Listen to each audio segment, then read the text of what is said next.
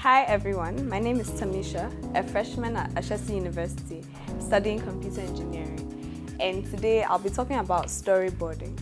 So I was first introduced to storyboarding when I came in first semester, and I was introduced to the subject Foundations of Design and Entrepreneurship, which was a concept that was entirely new to me because I'd never done anything like it before. But through FD and with the past semester and with the past couple of weeks, I've actually realized that it can be used in any field, whether you're doing engineering, you're doing computer science, you're doing MIS or BA. Design thinking is something that is very crucial to everything that we need to do. And so I've decided to focus on storyboarding. So what it is, how important it is, and also how to make your own storyboards. So storyboarding is basically creating a narrative that focuses on people and their actions. So in other words, it's telling a user journey pictorially. And what that means is that you consider somebody, so let's say you have a product like a drink and you want to sell the drink to your customer. When you use a storyboard, you look at the customer before your product and also after your product. So your storyboard talks about the actions of the user before they use your products, the actions of the user as they come into contact with your product, and the actions of the user after they are done with your product. And storyboarding also helps you communicate your ideas using visual actions. So as human beings, it's easier for us to focus on pictures and videos than to focus on still text. And what storyboarding does is that it introduces an illustrative aspect to your work and allows you to grab the attention of the user. And the example on this slide is talking about poor customer service from someone named Adam. And so if you look closely, there are stick figures that are telling Adam that you suck and we hate you, which is exactly what the customer would be going through if they disliked his customer service. Okay, so I'm just going to focus on two main reasons why storyboarding is important. So the first is it helps you envision how people will act. So in Ashesi, there's a cafeteria called Big Ben, which is down a slope. And so if the management of Big Ben wanted to look at a day in the life of their regular customer and see what exactly goes through their customers' minds before and after they purchase food from Big Ben, it would be useful for them to draw a storyboard. So if we take a user like Amma, the storyboard could start from when she walks down the hill, she looks at the menu, she makes her decision, she goes to the counter, she pays with either her meal plan or cash, she waits for her food, gets it, and so on. And so this would help the management of Big Ben see exactly where their sales are coming from and also help them see how best they can improve the customer service of their customers. And the next importance is to look at your manufacturing process. So assuming I were an engineer at Apple, and my boss came up to me and said, okay, I have this great concept for the iPhone 8 Plus. So I want it to look like this. I want it to do this. I want it to have this.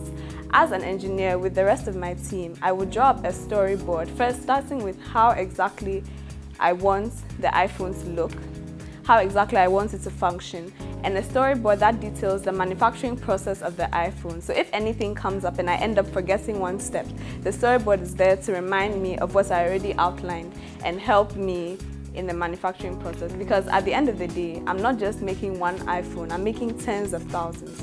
And so it's helpful to have a storyboard there to remind me of the plan for the iPhone. So we're going to talk about 4 key things that you can do when you're making your storyboard. So the first is to write out the story that you want to tell. So every good movie, every good video, every good advertisement has a script. So in the same way, every good storyboard has something that it follows, because it's easier to write out everything that you want in your storyboard before you actually create the storyboard so that you don't forget anything. And the next is to use paper first when you're drawing up your storyboard. So I used a digital storyboard maker for my storyboard in this presentation. But when you're working in a team, it's easier to use paper, pencil, crayons, because you can all crowd around the paper, you can all make edits, you can all add and subtract to the storyboard. Whereas if it were digital, you would have to wait for one person to finish before you can edit it. And the third is to make a low fidelity draft. So we don't need Pablo Picasso-esque drawings, we don't need professional art. I mean, I don't know how to draw, so if I'm making a storyboard, I just use stick figures, and you can use those too. It doesn't have to be perfect because you're going to keep coming back, you're going to keep editing, you're going to keep erasing and changing, and it doesn't make sense to exert all your energy into one storyboard only for you to rip it up and start a new one.